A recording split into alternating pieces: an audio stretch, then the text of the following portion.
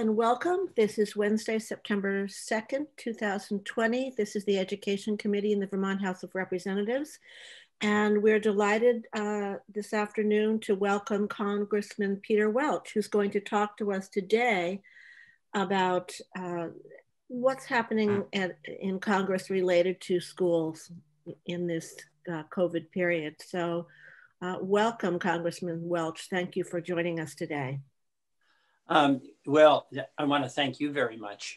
A couple things. First of all, Madam Chair, I really appreciate you convening your committee along with your Vice Chair, Mr. Copley. It's very good to see you and your colleague. Nice to see you, Peter. Yeah, it really is. I mean, we are all in this together as legislators trying to figure out how to make our way from where we are to where we need to be. And my goal today is two things. One, in all candor, is to focus attention on the enormous challenge that Vermont has and where you have significant responsibility about how safely to get our kids back to school. We know that the virus has got its own power and we can't just bull our way through it. We have to take the appropriate healthcare guidance about social distancing.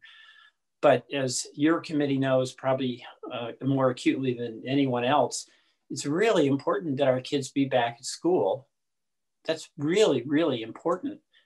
But that has to be done safely. And working that out is very, very challenging. So I want to talk a little bit about that and what I see as the federal role and acknowledge what I think is the state role. And then secondly, to give you an overall, just a report on where things stand in Washington. First of all, on the question of opening schools, you all have been to many of our local schools, and I have as well, most recently up to the school in Gilman, in the school in Lunenburg. And the resources in all of our schools vary enormously. The size of the class, the HVAC systems, the number of students.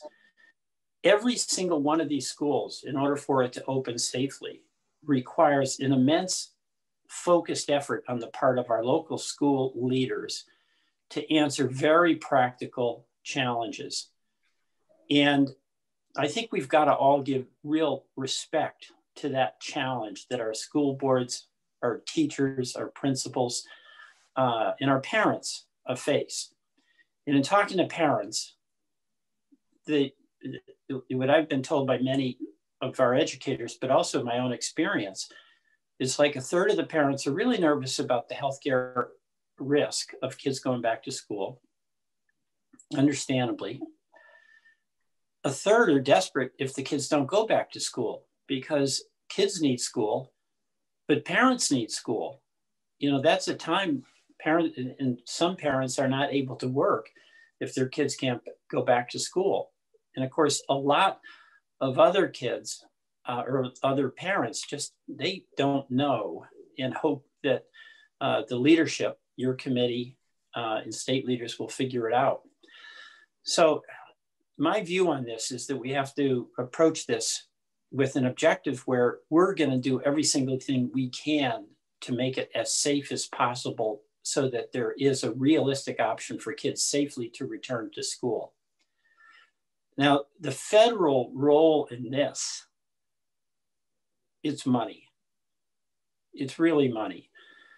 And the reason I say that is that in order for a school that has bad ventilation to open up, they've got to get good ventilation. That's not in the budget.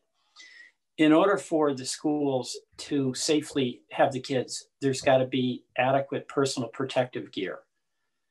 In order for the schools to function without this being an enormous burden on the local property taxpayer, we're going to need some additional resources for the instruction, for mental health counseling, for also some of the technology that may be helpful in making it possible on a flexible schedule for schools to open. Congress initially responded to the virus back in March in a bold way with bipartisan support. And under that initial legislation, the CARES Act, it was about $4.6 billion that came to Vermont. And some of that was for that $1,200 check that was helpful, but it doesn't sustain things at this point. That's in the rearview mirror now. It helped, but it's not helping now. Some of it was extended unemployment, and that was that $600 that's become controversial and has now expired. That was helpful, but that's in the rearview mirror. Some of it was the payroll protection plan that was so important to so many of the businesses and the communities that you represent. And that's still having some effect, but much of that is in the rearview mirror as well. And of course, we had the coronavirus relief fund that was about $1.25 billion that could be used for COVID-related expenses, including K through 12 and some higher education. And I know your committee was involved in using $6 million of that to help upgrade the HVAC systems in our schools, although our superintendents tell us that we probably need 2 or 3 times that amount. So that kept us afloat. And you know, when I talk to some businesses, they say if they didn't have PPP, they just wouldn't have survived.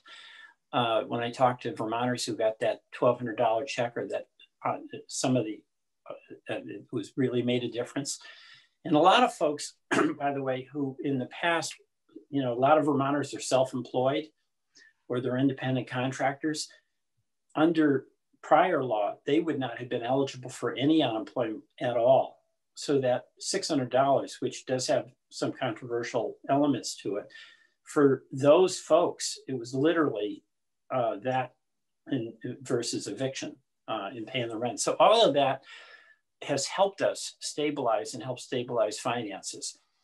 And of course, the healthcare response in this state, as a result of the leadership from Montpelier, the governor's office, the legislature, and I think cooperation and trust among citizens, we have the lowest COVID infection rate in the country.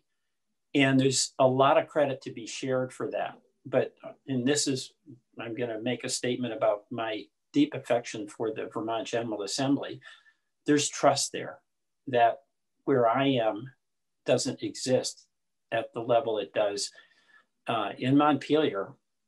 And I say that not just as a sentimental observation, but I actually think trust is so under assault now, but so necessary to the successful capacity of a community to overcome a challenge. So I just want to pay a tribute to your committee and its bipartisanship and focus on how do we help the kids. Where we're at now is that bipartisan cooperation that was so wonderful to see Mitch McConnell and Nancy Pelosi negotiate in about a week that $2.2 trillion CARES package. Unfortunately, that's in the rearview mirror as well. And where we stand now is that the House has passed, let me just pause for a minute. That was, what we did was useful, it was important, it's helping Vermont, but it's not time to tap on the brakes because the virus is not yet contained. We've got to be incredibly vigilant. And my view is that in my role in Washington, I'm an advocate that we should err on the side of doing too much too soon rather than too little too late. And too much too soon means we do pass the HEROES Act. It was passed in the House 100 days ago. And that, as you know, is about a $3 trillion package that would bring over $3 billion to Vermont. And it would do 2 things that are really important. Number one, that money that comes to Vermont and to our local municipalities would come with great flexibility. Number 2, it would provide flexibility for the money that came in the CARES package as you remember, in the CARES package, there's real restrictions on what the money can be spent on and when it has to be spent by. So it handcuffs you. And my operating premise is that my role as your federal representative is to get the resources back to you. Your role is to make those tough decisions on how to allocate them to best protect Vermonters. So I am a very strong advocate of flexibility, both with any new money that may come if we can work out the deal with Senator McConnell in the Senate, but also to give you flexibility with the money that's already here and where your hands are tied. I know there's a great deal of interest, for instance, in funding the Vermont State Colleges to help them through this situation they're in, but you need flexibility in order to be able to make that decision. My view, that's a very wise decision for Vermont. So I hope we can get you that flexibility. So if in the legislation that we passed 100 days ago, that is we in the House, there was $100 billion that would be available to help local school districts with reopening. And I'll tell you about the money in there. It's all important for small business, for individuals, unemployment. But I really believe getting our kids back to school, as long as we can do it safely, is really important. It's important for them. It's important for their parents. And it's important for their well-being. But that can't easily be done under the best of circumstances. But we do need resources that are available if we can get an agreement with the Senate to get some money back, in this case to Montpelier, for you to help get it out to our local school districts. One other piece of legislation that we passed that is stalled in the Senate is an infrastructure bill that has $100 billion for broadband. And how many of you have been hearing from your constituents about how essential that is? I mean, we're not talking about surfing the net. We're talking about going to school. We're not talking about doing homework. We're talking about going to school. We're not talking about surfing the net for parents. We're talking about them working at home. So that is really, really important. And by the way, the healthcare appointments have been really enhanced by broadband. So we've got to get that. And I know you know that. And again, I think my job is to try to get resources back here so you can do the hard work of implementation. But there's also in that legislation, the infrastructure bill, $130 billion that would be available for infrastructure improvement of our schools, retrofitting everything from the HVAC systems to the boiler systems, to falling apart systems. And I mentioned to you earlier that I went up to Gilman and Lunenburg, and the people up there, they're tough, they're resilient, they care about their kids enormously. But in Gilman, of course, they had a factory closing it's years ago, and it's tough with jobs, and property taxes are high. They need some help. They're working hard, and they've got these kids in the school in Gilman where there's like water in the basement, and it was built on a swamp. And somehow, some way, they managed to cobble it together. But that's not sustainable in the long run. And it really isn't within the capacity of many of our taxpayers to be able to pay all of these bills. So I believe part of infrastructure has to be helping communities revitalize their schools. I don't have any optimism that that'll get passed at this point, but what we are doing is laying a foundation for action next year when we return in January. So I wanted to report that to you because I know that you're among the pressures that you face is how to help your schools that each of you cherish. You know, that part of being a state representative is the schools in your communities that you see the kids, you see the parents, you see the teachers, and you see how they cobble things together. Well, we've got to get some help so they can upgrade those schools. So step back here a minute. will we get the HEROES Act or some version of it passed? I'm discouraged about it right now. You know, the House passed it 100 days ago. And the provisions that are in it, they're expensive. There's no question about it. But this is a once in a 100-year event that you are contending with, that your school boards are contending with. In the old rules, you know, I'm a pay-as-you-go guy, and we're pretty frugal here in Vermont. But my view is that in view of this emergency, the federal government is the only entity that has the fiscal flexibility and the fiscal capacity to help you help the people you represent. So it's a matter of great urgency, I think, for us to pass it. It's caught up now in politics, and we've got the presidential campaign underway, and that makes it tougher. But when I talk to my Republican colleagues, and I tell them about going to the school in Gilman, in Lunenburg, they talk to me about rural communities they represent, and it's the identical problem. When I talk to them about the challenges that their schools have for reopening, they want them to reopen, but those schools need PPP, just like we do. They need some extra help for broadband, just like we do. They need extra help for some technology to facilitate teaching, just like we do. So this legislation that is on the table, by and large, has universal application. It doesn't matter if you're a kid who's in a red district or a blue district, you need to be in a safe school. So that's the aspect of this where I continue to have some optimism, because the things that we need here in Vermont, you know, Kate, you need it in your district for your kids, and Larry, you need it in your district for your kids. It just doesn't matter what party label you have.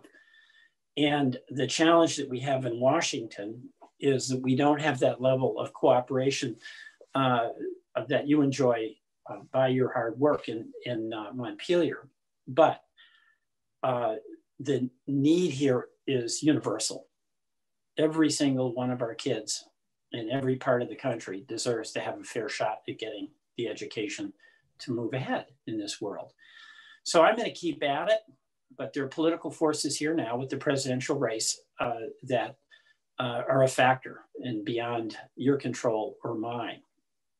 But I want to end by, again, where I started, thanking you for your work. You know, I'm pretty proud to represent Vermont, where because of what you've done, you in the large sense, and your fellow citizens too, we've got a low infection rate. And I also am very appreciative of how you've made good use, I think, of the money that did come from the CARES package, making hard decisions about allocating those resources to best help Vermonters get through this. But there's more that we need to do. And I go back to the principle that the federal government is the one that has the fiscal capacity to get aid back to Montpelier, and that then the decisions, the hard decisions about how to allocate it, should be made between the governor and the legislature. And then the hard work of actual implementation has to be done, in the case of education, at the school level. So thank you for allowing me to visit with you today and try to and focus on this enormous challenge that we have here in Vermont to safely open up our schools so our kids can get the education they need and be safe while they're getting it. Thanks, Kate. Thank you so much. We only have about 10 minutes for questions, and I know this is going to be really hard for us. So if we have questions, let's try to keep them, or comments, let's keep them focused, because this is a rare opportunity that we have the Congressman here. And Representative Dylan Jean-Baptista. Yeah, well, thank you so much, Congressman Welch, for being here. We certainly appreciate all you do and how present you are, both in each of our communities, but also at the State House in Montpelier. So thank you for being such a resource. And thank you also for focusing on infrastructure. I know that's a concern of this committee, and that you've probably heard from some of us about the need to rebuild our schools. So excited to learn what's possible there in the future. I do want to share one piece of feedback I got from my school district that I assume other districts are contending with. And this is the ability to share resources for providing meals to students. So currently we are providing free meals. And I understand that the USDA just extended flexibility for those dollars through December 31st. But certainly anything you can do and others to ensure that there is flexibility going further so that we can provide nutritional meals to our students would be welcome. So thank you for your advocacy. Just want to share that feedback, and we're grateful to have you in our corner. Thank you. Well, thank you, Dylan. And those meals have been a lifesaver. And isn't it amazing how creative our local school boards were? You know, they put the buses back out on the route to deliver meals. And I've been to a couple of the places just down in Bellows Falls a while ago where they were in there making all the meals. People were picking them up there and they were delivering them. And by the way, people are hungry. So this is not abstract. This is really, really critical. So thanks, Dylan. One of the first of all, I want to thank you and your office. Your office and you and I have been in conversation about infrastructure for some time, and we had actually been working on getting an inventory of our school infrastructure. Thank you. And then we ran into this thing called a global pandemic and had to stop that. And it was our hope to be able to be better prepared should federal funds come forward. So I hope that if not this year, next year, that 130 billion can become available. I see Casey Toof, Representative Toof. Yeah, thank you. I just want to thank you again, Congressman, for coming in today. The committee knows this, but I just wanted to share my story. I'm not only a representative, but I also have a 5-year-old that's starting kindergarten next week. So I'm trying to watch this as close as I can. We're excited to get him in school, but we understand how the safety precautions that we have to put in place. So it's really hard on families in Vermont, but we are all working on this together. And I think that you hit the nail on the head when you said it's all about working together. I think this legislative body has done a really good job working with the administration as well as the leadership. So I really want to let you know that we are doing everything we can together to do what's right for the people of Vermont. So thank you for coming in. Well, Casey, good luck to you. You know, the 5-year-old. I know he's a little young, so you haven't had to be doing all the homeschooling, but my hat is off to the parents who are juggling full-time work at home, full-time educating, you know, like a 7-year-old and a 10-year-old. That is hard.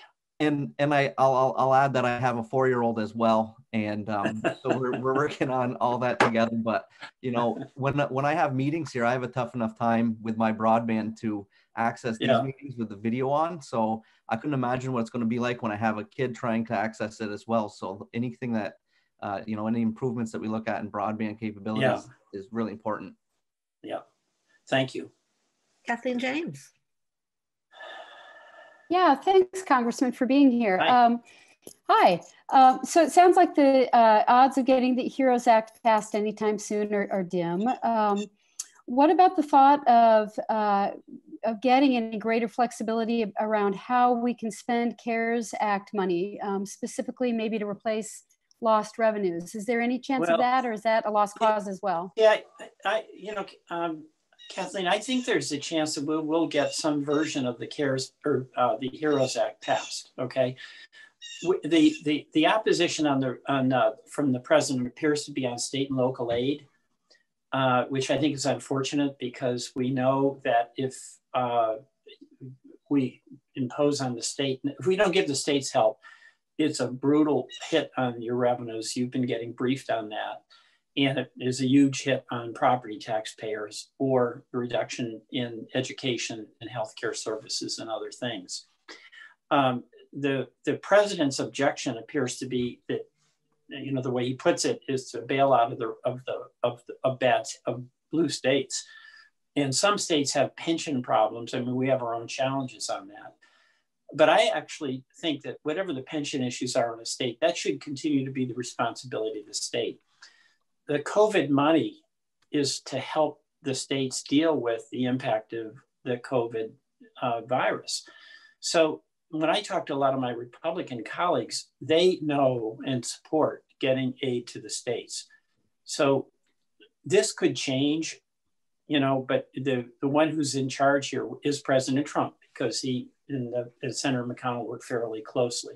And my hope is that a lot of my Republican colleagues who are facing the same challenges you are on your committee, your counterparts in various states, are making the case to my colleagues, and maybe we can reach a compromise.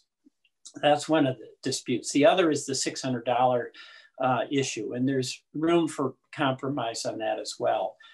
And on flexibility, you know, it's generally been a Republican point of view as well as Democratic point of view that local decision making is probably better because you're closer to the problem.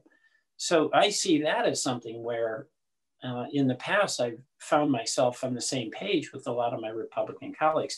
All of that is to say that this could change fairly quickly, but it's going to be the way we are right now.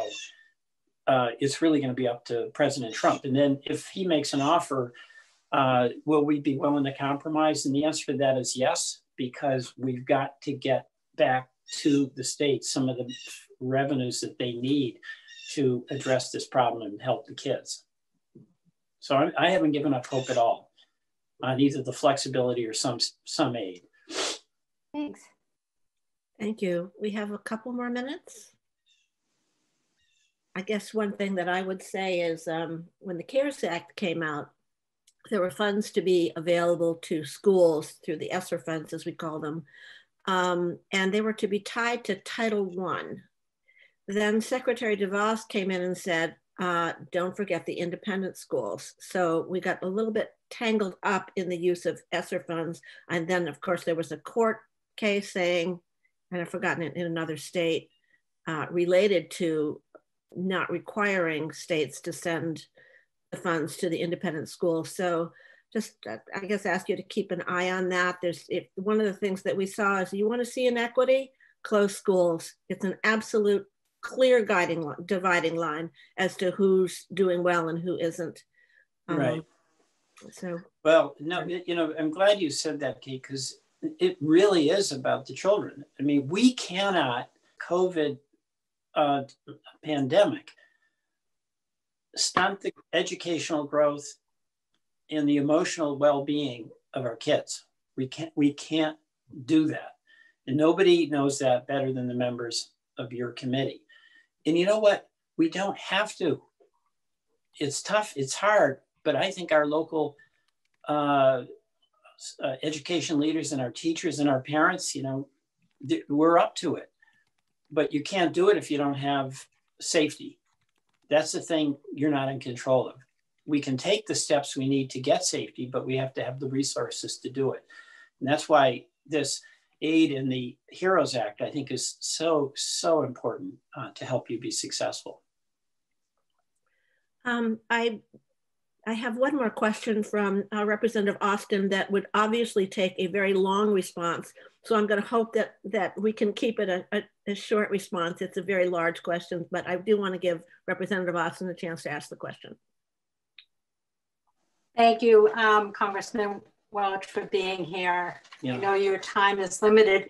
Anyway, I'm just wondering, this kind of is a little bit shift in the conversation, but can you update me where Congress might be at in the Justice and Policing Act of 2020?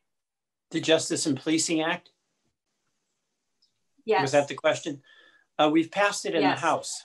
We've passed it in the House, and the way it works is Senator McConnell has the authority as the Senate Majority Leader to decide when, whether, and if that legislation will be considered by the Senate.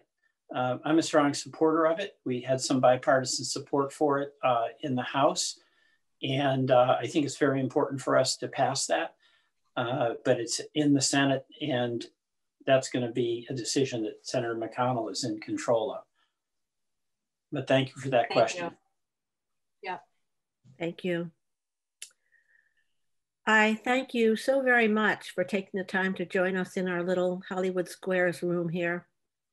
Well, again, I just want to thank you, and I want to thank all our educational leaders. I mean, this is so hard. It's always fraught. You know, local education, we all know, is really important. And parents are always really concerned, and we're all anxious, including parents, about the well-being of our kids. Our educational administrators have an immense challenge because they are committed to getting those schools open safely, and they have to work with the parents and the teachers to try to make that happen. But it's really important for the federal government to do its part and get back to the school districts the resources that are absolutely essential for the safety of the schools as we try to get our kids back to normal. So thank you all very much. Thank you. Thank you, Congressman. A good Best start. to Margaret. Yeah, Regards to thanks, Margaret. Larry. She says hello. Our former colleague, correct. Yes. And with that, we're going to switch to a conversation about how to spend the CRF funds, as well as any changes we need to make to statute for schools going forward in this period. So I'm going to start with Mark Perot, and who's going to give us a start on some recommendations that are coming forward related to use of CRF. I know these folks have been burning the midnight oil, so I appreciate your work in trying to get it organized for us. Okay, so good. Woo, here we go. Screen sharing. Good afternoon, everybody. I'm going to just sort of walk you through this sheet. Stop me if you have any questions as we go along. This was done kind of quickly, so there may be questions that come up as I go through it. So just to remind you where we were, Section A50 of Act 120 that you passed back when we were still in session allocated or appropriated $50 million out of the state's $1.25 billion coronavirus relief fund allocations from the feds. And that appropriation was intended to fund CRF eligible costs for both 2020 and 2021 for school districts. And the $50 million appropriation, I've shown how it was broken out here. So $20 million was made available for reimbursements for school districts with CRF eligible costs. $6.5 million was made available for indoor air quality through Efficiency Vermont. $12 million was made available for the summer school meal program. And the remainder was $1.5 million to independent schools and $1 million for administration of the program. Now, since the amount of CRF eligible expenditures was completely unknown at the time Act 120 passed, legislature also indicated that it intended to set aside $100 million of the state's remaining CRF allocation to be appropriated when you came back in August and September, so that districts could be assured that they would be fully reimbursed for any expenditures that they've made that are CRF eligible. So coming up with an estimate for you has been difficult for a bunch of reasons, mostly timing, but applications from districts for a share of the $29 million available for district reimbursement have to be sent to the Agency of Education as of today. However, the agencies indicated that they would not be able to provide a good estimate of the statewide total of CRF eligible spending until September 10th or 11th.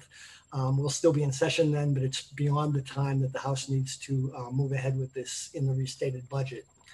So in order to come up with an estimate for you, my office, the Joint Fiscal Office, has been working with the Superintendents Association to come up with a best estimate that we can come up with at this point of the additional amount on top of the $29 million that you've appropriated that may be necessary in order to assure schools that they're going to get fully reimbursed for all their CRF costs. So the Superintendents Association, and I think Jeff is here to speak to this as well, but the VSA surveyed 52 supervisor unions, and they obtained, as of this morning, they had 29 SUs reporting estimates of their CRF eligible spending.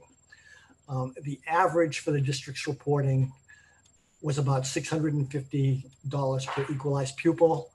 All I've done for this estimate is just to scale up that per pupil estimate to the state level, and that would produce an estimate of a total estimate of about $57 million needed to reimburse school districts for CRF eligible costs.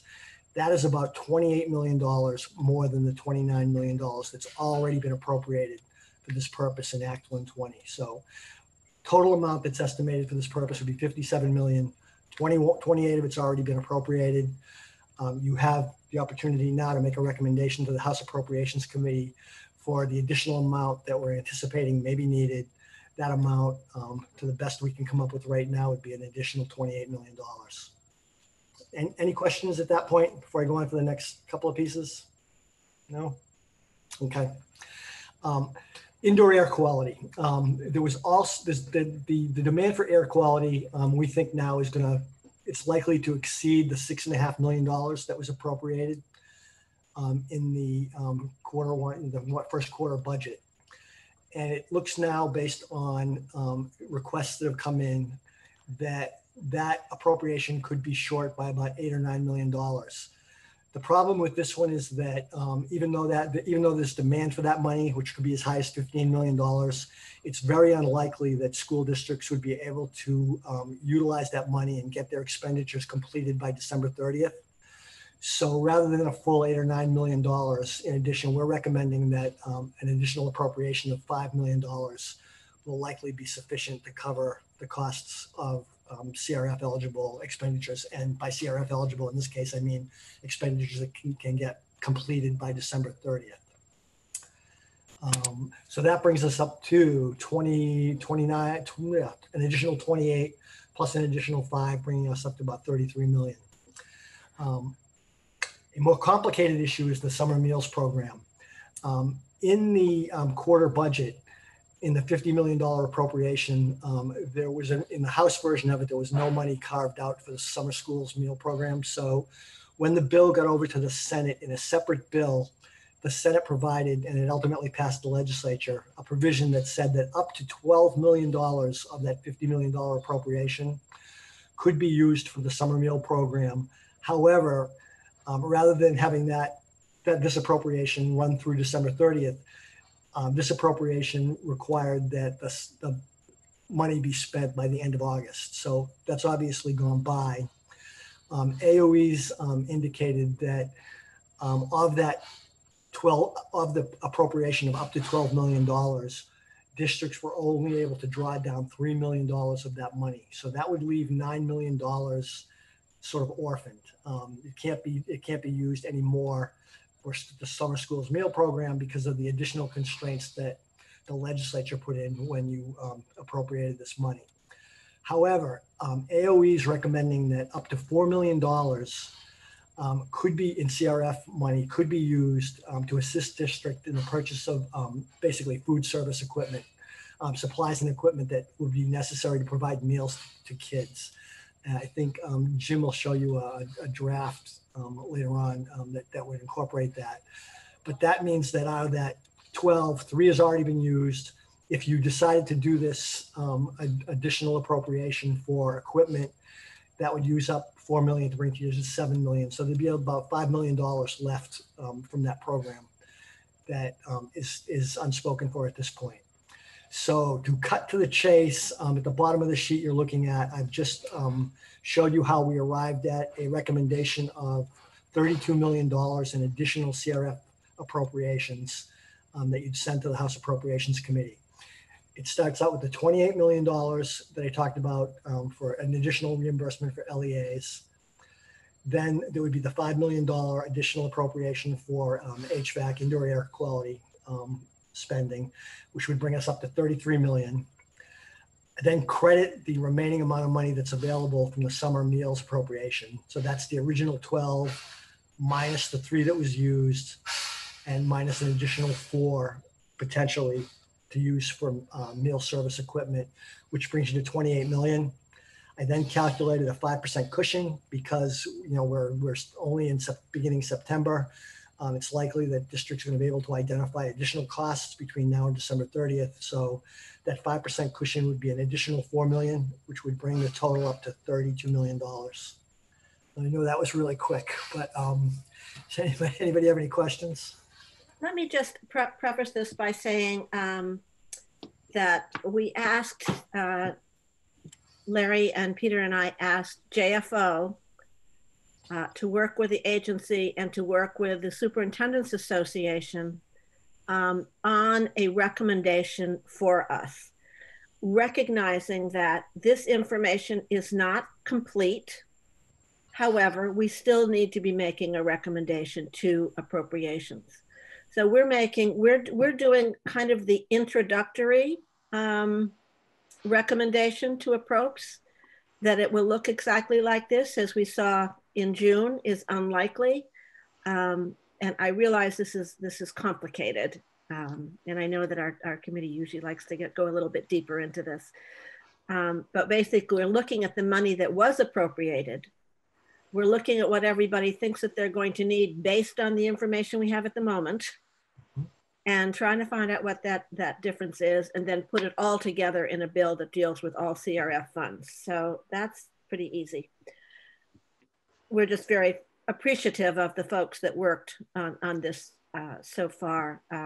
Sarita Austin. Thanks, Mark. I know we covered this, and I apologize, but I know we set aside $100 million in the spring for educational needs. Just if someone could just review one more time where that money is, and can it be used, a portion of that, can that be used? Can this recommendation be used, taken out of those funds? So when the legislature broke, when you were last in session, you indicated intent to reserve $100 million of this money for K through 12. Right. Altogether, there's about $198 million available. But in the governor's restated budget, he uses almost all of that money for purposes other than K through 12 education. I can send you a sheet that shows you the breakout if you want, but none of the remaining money was appropriated in the governor's restated budget for K through 12 for this purpose. But that's the governor's restated budget. You have the opportunity to weigh in on this. You have to, the money has to be appropriated. So this is an attempt to identify the amount of money that you may want to appropriate out of the money that hasn't been used yet for K through 12 to assure that districts get what they're expecting, which is full reimbursement for any CRF eligible costs. Thank you. Jeff Francis and Chelsea, I wanted to check in with you because you spent a great deal of time on helping to bring this forward. Hi, this is Jeff. Chelsea's watching. Okay. So as I mentioned yesterday, the role we played was to try to advance the pace of information to the Joint Fiscal Office so they could advise you. So in communications that went to the field from me over the course of the last week or so, we asked school districts when they completed their Coronavirus Relief Fund grant program application for the AOE to advance that data to us so we could give it to the Joint Fiscal Office and specifically Mark for the calculation that he's provided before you. So what I would say is that the recommendation or the information that JFO is providing to you to make your recommendation is the best available information that we have at the time. It's reflective of information that has come to us from school districts. I'm in agreement with Chair Webb when she says that we're in a preliminary phase here doing the best we can based on the timeline and the information, and believe that Mark has characterized the current need based on our current knowledge at this time. We know, like you know, that things will change. We'll continue to monitor it. We're going to continue to update JFO as we hear more from the school districts, even over the next 24 hours or so. And we'll all hang tough and do the best we can. But at this moment, I think Mark's done a nice job with his characterization. And I at least would support the recommendation as he's recommended it to you. Secretary French. Something to add here. Hi. Yeah, I think it's good analysis. The only thing I had just from our team, just want to share with you, as of this morning, you know, today's the day when those CRF applications are coming in. As of noon today, we had 17 LEAs submit requests, and the total amount is $13,092,042. I think we can endeavor to provide a similar sort of rough summary for you tomorrow morning or sometime tomorrow. Okay, great. And this is going to be a work in progress as we go forward. Sure, absolutely. We do know that we needed to make some language changes, which we will be addressing in a minute. I just wanted to see if there's anybody else that wanted to have a question or wanted to speak to this. I don't think we have our oh, Kathleen James, excuse me. Thanks. I did have a question. I just want to make sure I'm understanding the fiscal reality here. These are the costs that schools are required to spend in order to follow the health and safety guidelines and open safely, correct? So if these, somebody has to pay these costs. So if CRF doesn't cover these costs, I assume will flow to taxpayers? Yes.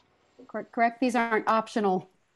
These aren't optional frills. These are funds that are going out the door to open our schools safely. Yeah, and you know, to the extent that school districts make these expenditures with the understanding that they're going to be reimbursed for it and they're not, that's going to create, you know, problems in local budgets. Sorry, Mark, you cut out for. Oh, okay. Lost my train of thought there. I guess that to the extent that districts make expenditures to reopen that they believe are CRF eligible, if they don't get that money, in other words, if we have to prorate the amount of money they get for their CRF eligible expenditures, that'll leave them with deficits in the individual districts, which will ultimately flow through the education fund and to taxpayers. Yes. I just wanted to make sure I was understanding that correctly. Thanks. Mm-hmm. Peter Conlon, did you have something? I will ask. I sort of took it back because I didn't want to go down too far a rabbit hole, but I didn't realize the secretary was with us. And I guess I'm curious to know what the administration's view is on why the governor's proposal really didn't allocate any more money for CRF needs in public schools. Yeah, I think, you know, the larger theme is it's an estimate, and we don't have any other information to suggest that what's been appropriated is insufficient. We also have ESSER funds, you know, on the table as well, and certainly the GEAR Act for CTE. So, you know, if the food service is any indication, you know, it's going to be hard to project. And I think, as I mentioned, I think yesterday, drawing a distinction between reopening costs versus what are the longer financial impacts, as Mark said about HVAC, for example. You know, there's going to certainly be longer tail financial impacts from the emergency, but I think our thinking was a sufficient appropriation between what was already appropriated in CRF and then plus ESSER would be enough to reopen schools. And that was, you know, it's more generous than what the national model pointed to. Any other questions? Okay, if you could stay in the room, I'm going to invite our Ledge Counsel, Jim Desmarais, to pull up our miscellaneous ed bill, which addresses issues we've talked about before, as well as language changes that we would need, that we would like to recommend to the Appropriations Committee on use of these funds. Okay. So for the record, Jim Desmarais as counsel, we're looking at draft 3.1 of this bill. Chair Webb, do you want me to go right to those sections on CRF funding, or why don't we start with? I think that's good, and then we can back up and do the others. But since we're on that topic, let's go to the last sections on that. So Phil, if you could go. And I was just say, if people are having trouble seeing this, it's on the website as well. Right here, actually, right here. Phil, sorry. Go up to section 7. Up one more page. Yep. Okay, right here. Okay, we have 3 new sections, 7, 8, and 9. 7 deals with supplies and equipment for meals for children. So Act 120 appropriated $41 million to AOE for pre-K through 12 schools. And then Act 136 took 12 million of that 41 million and made it available for reimbursement for summer meals. Okay. But not all of the 12 million was used before the end of August. Therefore, what this does is it takes 4 million of the remaining $12 million of funding, takes 4 million of that to allow the purchase of CARES Act eligible supplies and equipment, which would include vehicles, freezers, capital assets, etc., that are necessary to provide meals to children using the federal child nutrition programs during COVID-19 state of emergency. So that's what that does. It's basically redirecting money that was directed for meals to supplies and equipment for meals. Any questions on that part so far? Okay. This was, the access to those funds ended at the end of August. And this is a way of using some of those funds that are still food focused. And these came from, I believe, the agency. And Sarita, did I see you? Yeah. Can you hear me? Yeah. Go ahead. Nope, you just muted yourself. Can you hear me now? Yes. Oh, there you go. Okay, sorry. Jim, is this equipment specific to address COVID-19 in terms of the type of equipment that we're asking for, like with, you know, shields or how to serve the food? Is it kind of specialized equipment, or is it just kind of updating equipment? It's not designed, I believe, to be specialized. It has to be CARES Act eligible, but includes things like capital assets. So we're talking about freezers and vehicles and equipment, things to make food, basically, or deliver food. Okay, but it is eligible under the funds, the federal funds.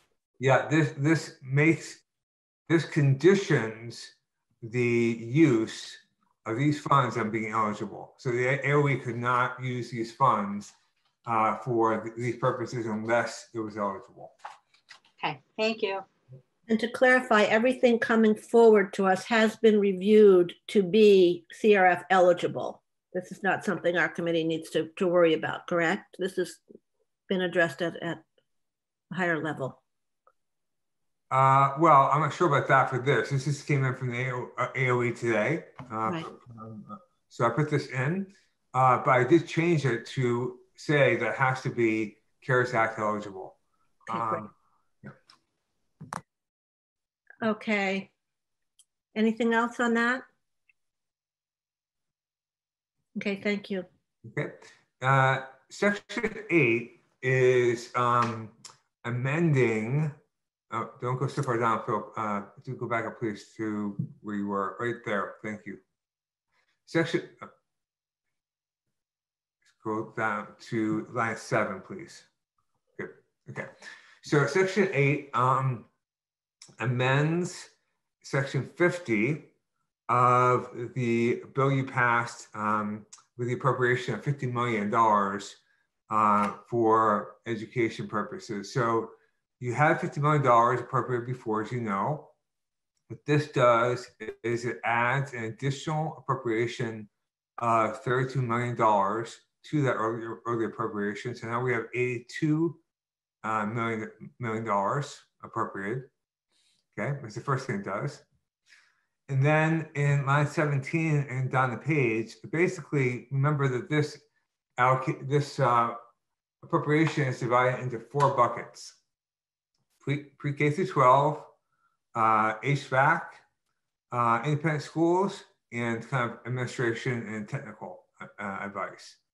So what this is saying here on line 17 is that if the amounts allocated to those 4 areas aren't used up or aren't expected to be used up by the end of the year, then AOE is to redirect the funding to other categories that have need, right? Related to education as opposed to transportation.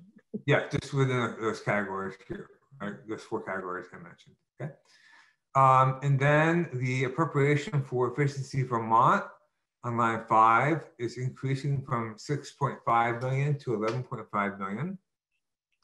The appropriation for pre-K through 12 is increasing from 41 million to 69 million.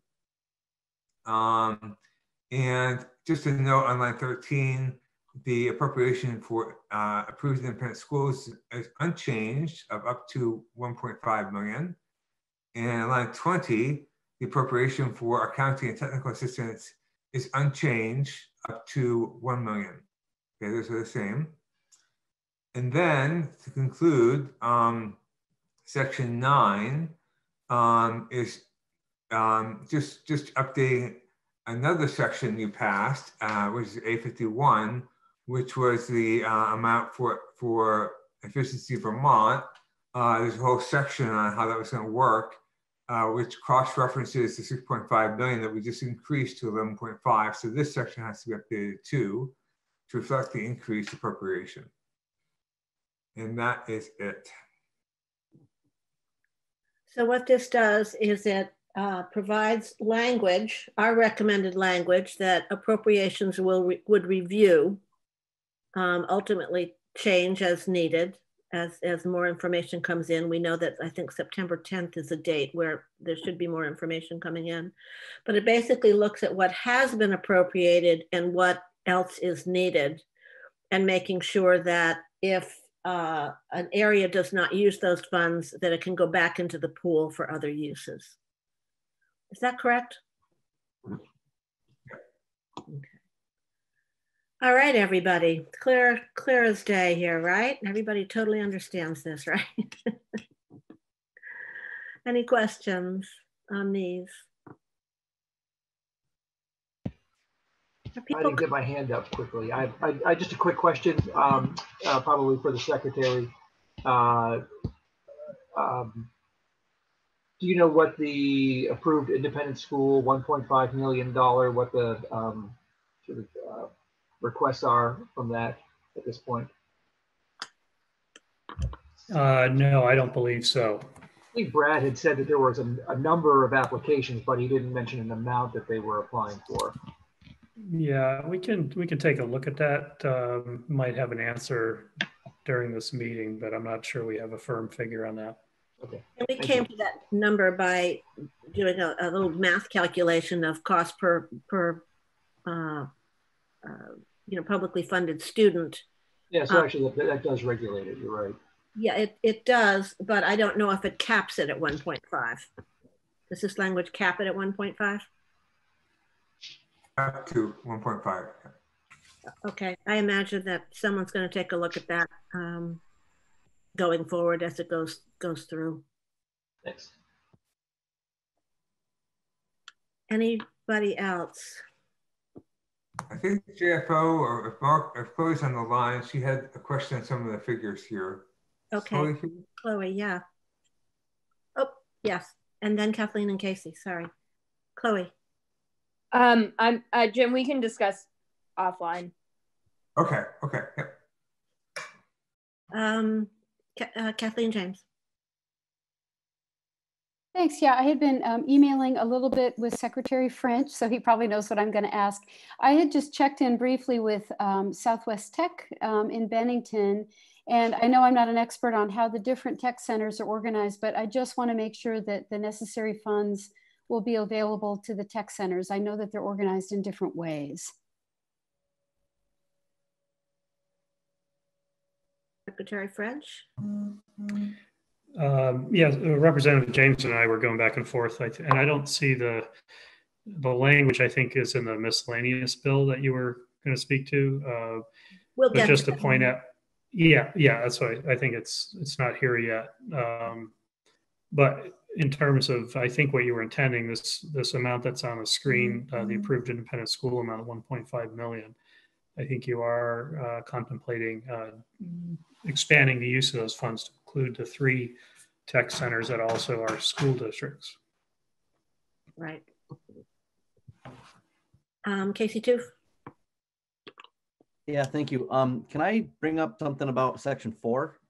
We didn't really go over it with Jim, but section 4, we're going to get to that. Okay.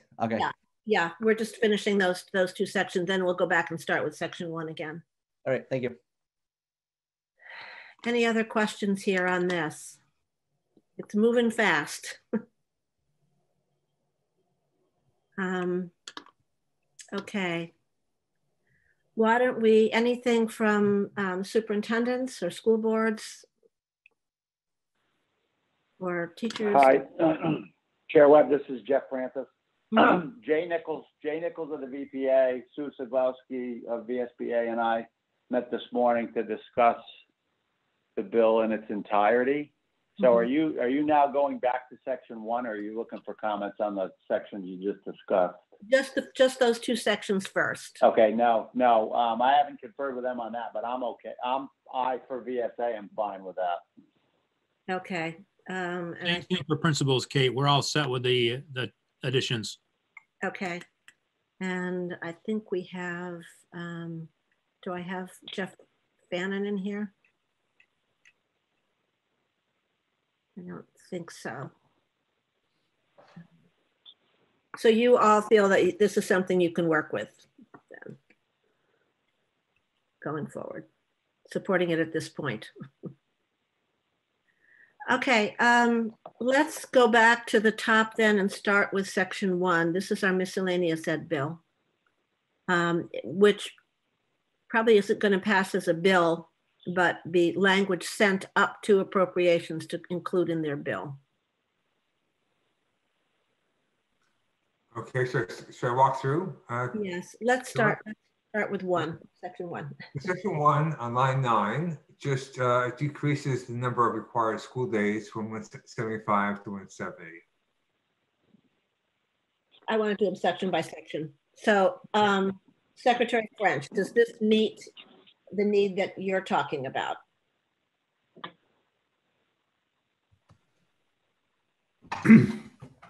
The regional Texas defined shall be considered a school district. I think this is too broad. I think the way I see this. I'm just doing section 1 first, which is the 170 days. Oh, I'm sorry. Yeah. Yeah, as I mentioned yesterday, our thinking was that it would be reducing the number of student days and adding to the number of in-service days. Once again, all 4 of the issues that we brought forward are ones that were expressed by administrators around the state. And one of the common themes was a desire to have additional in-service days available. I think it's just mechanically, it's important just to underscore that this language really just addresses the minimums that are in the law. It's hard to predict how this would actually be acted out in the state. I suppose for those districts that had master agreements that only referenced the minimum number of days, there might be some change. But I was thinking about this, how you have it worded now, where you're lowering the number of student days, the minimum number of student days. Teachers are contracted to work an X number of days. If the law were to change to describe a new minimum, I'm not sure it would necessarily be enacted because districts, if they're, say you're already contracting with teachers to work 175 days, and that's the express language in their master agreement, as well as their individual employment contracts, which are already signed and put to bed. If you lower the number of days, I'm not sure to what extent a district would actually go back or reopen their master agreement or then seek to redo all their employment contracts, which have to be done in triplicate. So I think there was not clear to me. I think there was a general understanding that this would simply mean that of your 180 days, instead of having 5 in-service days, you're going to have 10 in-service days and 170 students. Is that what we're trying to get to here? That was my suggestion, to change those minimums, but I only see half of that here. This only speaks to the student days, not the in-service days. Peter Conlon and then Jeff Francis. Peter, do you want to go to Jeff first? Or? Yes, why don't you go ahead to Jeff first? Yes, Jeff. I think what I said was the intention that we're looking for, and I'm not sure what the language is to get it. Yeah, I would like to defer to Sue Siglowski. We talked about this specifically this morning. She actually made some inquiries of some of the attorneys that work on collective bargaining agreements with school districts. So I'm hoping Sue will pass on the information we discussed this morning. Sue, are you available to talk about that today? Yes, I'm here and can talk about that. Yeah. So I actually have spoken to some attorneys who work with school boards on collective bargaining, and what their take on it is that mandating more in-service days will not eliminate that issue from local bargaining, and that we support the language as it is written here without the additional language that's being requested by the secretary.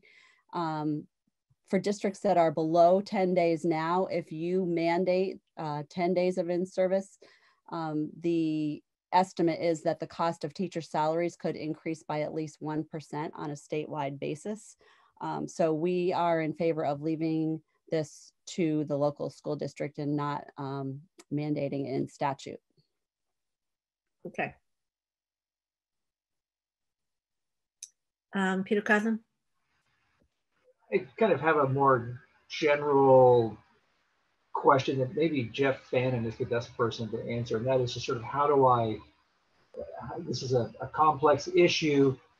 Members of the public sort of say to me, if kids start late, why can't they just go late? And I'm sure there's a simple way to explain why we are reducing the number of days kids need to be in school. Well, I'll say this. I think that, first of all, like Sue, we support this language as drafted. I'll say it simply that way. And you know, what you're talking about is adding days in June. And I don't know, you know, I think for us to begin to understand what's going to happen in June of 2021 now, I think is really speculative, and I don't want to try to do it. There's a lot between now and then, and I think this gives the schools and staff the flexibility they need, which is, you know, just reducing the 175 to the 170. Given all, you know, the governor delayed the start right there. You know, those were some days, and I think this makes sense. So school boards and teachers agree on this language as written. That works for me. Yeah, I was just looking for an easy public way to say, when somebody says, well, if the kids start late, why can't they go late? Why are you shaving the number of days kids are in school down? Well, you know, yeah. I think, you know, my thought is we're going to have to figure this out come cold and flu season anyway, if not sooner. So I think we'll see what happens come, say, November, what we're going to want to do in June. And we can change this in January. So we could take this up in January if we need to, but this just gives some comfort, I think, to just something about the magic of the numbers 180, 175, and 170 that is a little challenging to the public. Yeah. Yeah, if I could, Madam Chair, I agree. I think that's why, you know, we were looking for keeping the 180 whole, and to the point about we don't know how the year will end. I mean, that's precisely why the waiver language is there. And this language mentions that. So we do have the ability, we used it last spring to adjust the calendar based on the second half of the year as events unfold. And that's authority that the state board has. And the state board gave that to me more broadly last spring to enact a waiver as necessary. Okay. Section 2. This is where we added in the independent tech centers into, go ahead, Jim, why don't you do it? Yeah, just say exactly as you're saying, Joe Webb. This is basically when you passed the appropriation earlier this year for pre-K through 12. It used the term school district, but for some reason in Title 16, school district is defined to include lots of types of school districts, but for some reason not these career technical centers, which are independent, the three that we have in the state. What this does is it says those tech centers, which are independent, will be considered to be school districts for this purpose. So there would be the funding there, the $41 million now increased, would be available to them as well. If you go with the change to Section 8, I would actually take out Section 2 and just put it right into Section 8. Just define it there. But okay, that's a question of form, not substance. So yeah. And then there's just a little bit of a worry that we've factored it by per pupil, but we've capped it. And we're now adding these sections as well. So there's some concern there. Madam Chair, could I? Yeah. If we could go back to, I want to express concern that I think as worded, it's much more general than what your intention is. A regional tech center as defined shall be considered a district. That includes all of, I read that to include all of our tech centers, not just the three that are school districts. And the issue is they're not independent per se, they are school districts. There's three of them that are school districts on their own right. So the other tech centers are covered under the LEA, the CRF LEA, because they're part of an LEA, they're part of a school district. These three are not LEAs for the purposes of CRF. So we're trying to address their needs. I think as worded now, you're including all of them, not the three. And then secondly, maybe to Jim's point about form versus substance, the reference to Section A50C, I think you also need to be more specific there to go to C.2 under the previous organization, which is the 1.5 million for independent schools. I think it's as worded now, it's very general and it could refer to all of the CRF funding, including the LEA funding that you just are proposing to increase. And lastly, I just say that, you know, I appreciate the need, and that's a need that we have, or a priority we have as well, to address their needs. We do think their needs will be addressed through the gear appropriation, which is $4.4 million. So I would encourage you to maybe think twice about doing this, because I think it's going to get very complex if you're not careful. And I do think the needs are going to be met adequately through gear. Okay, that was the question that we had earlier. So it is likely that these centers can be addressed without using these CRF funds, but actually using the governor's funds. So it's— yeah, the governor's been very clear. He intends to focus those funds on the needs of CT centers. So it's possible that we could remove it and they would still be funded. Just to clarify, yeah, we don't necessarily need to single out then the three independently governed technical centers. Would Section 2 be helpful? Would it be good to keep if we said a regional technical center, or I'm sorry, an independently governed regional technical center? Or are you feeling like that's unnecessary at this point? If you, firstly, I would say I think it's unnecessary. I think gear is going to cover it. So I recommend that you could eliminate this and address the need. If you were still inclined to include it, I think you want to be very careful about defining this. And I'd recommend actually including the three of them by name. SPSU, the CDC, Hannaford, and Springfield. Jim? Yeah, I was just going to say the cross-reference here is to 16 VSA 1571, which is the section that creates these independent career technical centers. So I don't think that reference is broad. I think it's narrow. I think it's targeting just the three. I'm happy to talk to Secretary French about that further. The other thing that Secretary French mentioned is capturing this under the appropriation for independent schools, and the intent of the current language is to capture them under pre-K through 12, which is a $41 million appropriation, not the 1.5. So it depends what you want to do, obviously. The way it's drafted now, my intent at least, is for just the 3 independent schools that are tech centers and covering them under the K through 12 appropriation of 41 million. That's the intent here. Obviously, there might be another policy direction. Okay, okay, that makes some sense. And again, this is going to another committee. So we can make this as a recommendation, and there'll be plenty of time for people to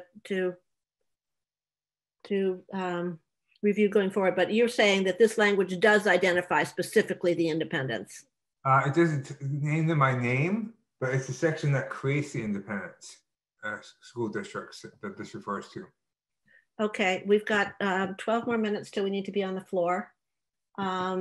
Section 3 is the ADM question that I'm just going to avoid for now, because we're going to take that up on Friday with Ways and Means. Then the Australian ballot language, Secretary French and Sue Siglowski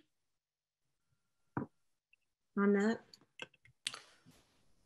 Yeah, I think I spoke to this yesterday. I think this language is satisfactory to address what we had identified as a concern. Okay, I just realized Casey Toop, I'm sorry, I missed you. Well, we can listen to Sue, and I would defer to her right now. Okay, Sue Siglowski. Thank you. Just a short statement that VSBA supports Section 4 as written. Thanks. Thank you. Can I ask now?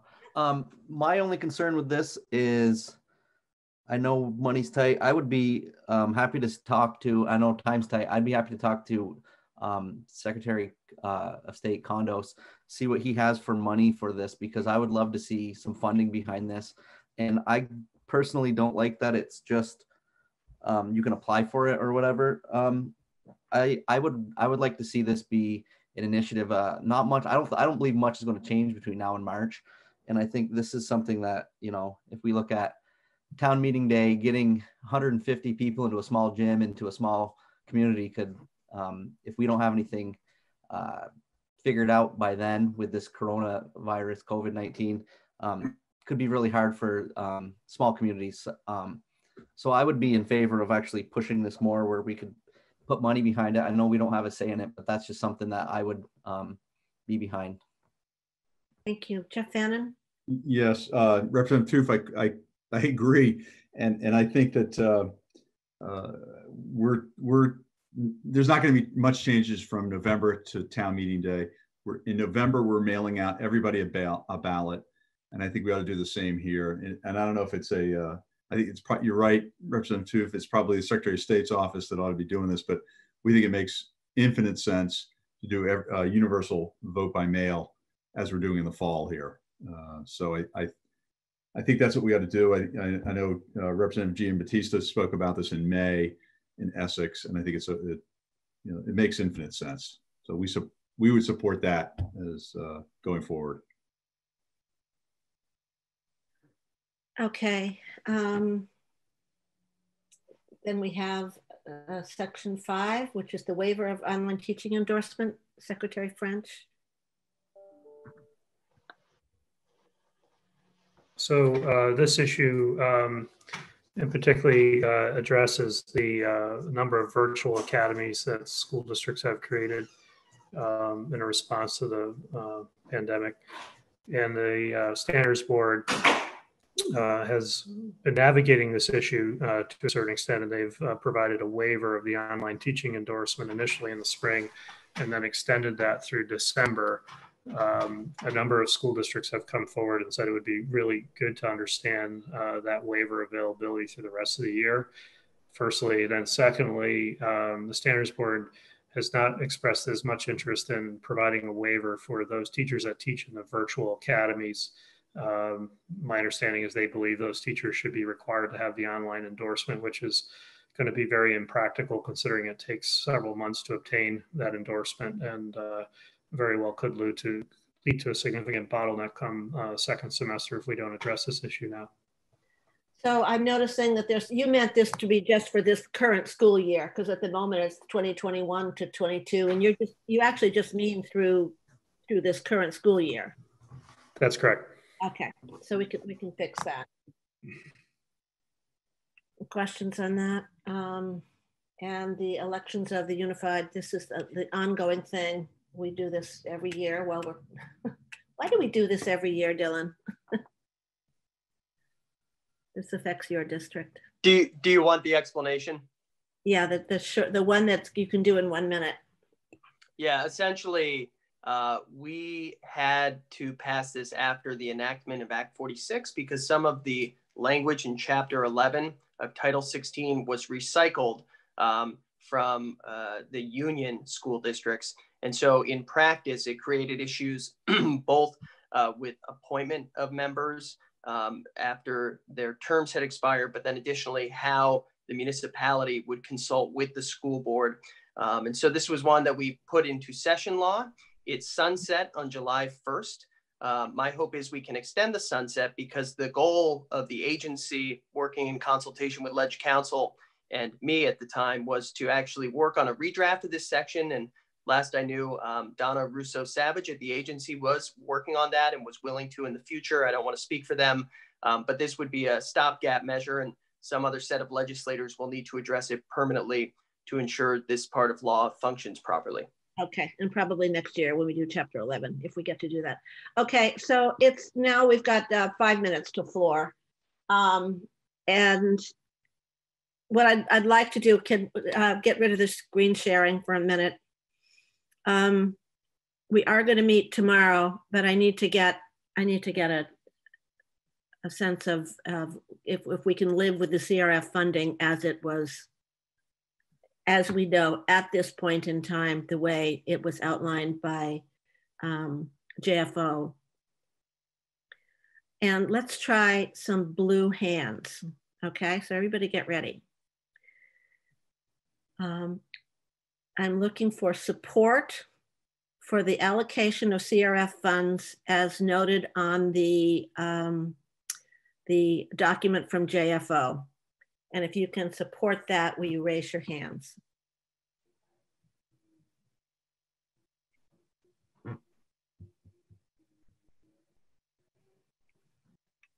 Okay.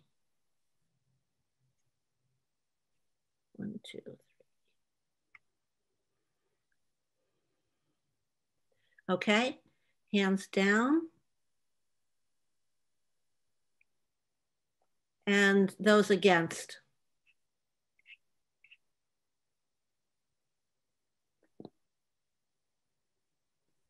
Okay, so I'm seeing some people are voting twice.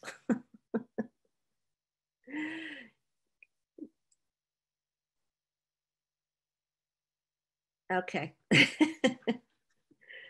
Okay, those against. You can only vote yes or no. You can't vote yes and no. Sorry, it's binary. So those against.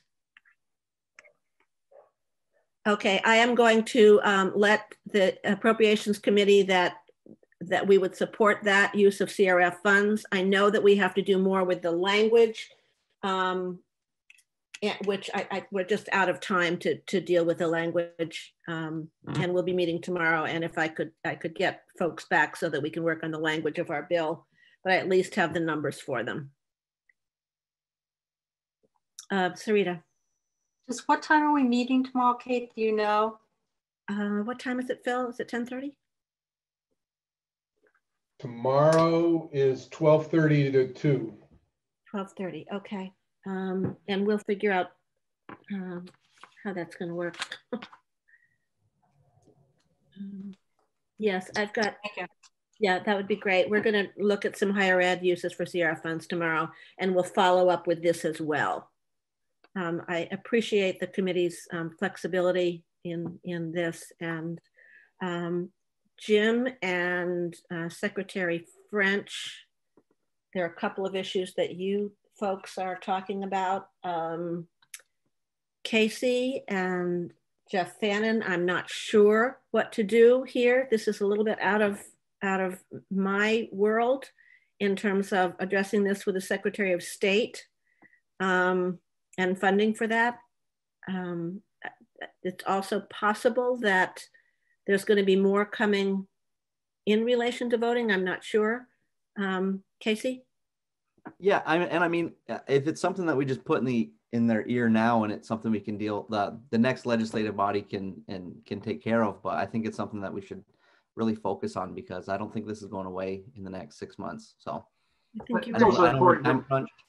It's important to remember that we vote on a lot of other things besides school budgets on town meeting day. So it goes beyond the education committee, this issue, for sure. Yeah, yeah. But this at least puts that on the list. It'll go up to appropriations, and then it'll start on its journey. You know, as it stands, though, I mean, the bill talks about Australian ballot on town meeting day, and I think that makes sense. Most of the schools are doing it already, frankly, given Act 46. But the larger question is the bigger question that Secretary Kondos may want to weigh in on, I'm sure. Okay. I think what I'll just do is include this language for now, and can certainly flag, Casey, I'd encourage you as well to flag, maybe flag your leadership on that as an issue. Certainly happy to have someone on the Democrat side to flag it for leadership. And we've got 2 minutes, so I just think we're going to have to stop. Thank you so much, everybody. I really appreciate the work that you've done today. Did not actually get to you on the, I'm sorry, I just remembered, I did not say anything about the outright. Are you okay if I just tell them a range of 3 to 8%? Can we deal with that? Well, they're going to make up their mind anyhow. They're going to make up their mind anyway, right? I just figure we're the ones that are representing education, and they're going to represent taking money away, not giving it back. True. Okay. See you on the floor. Thank you, everybody.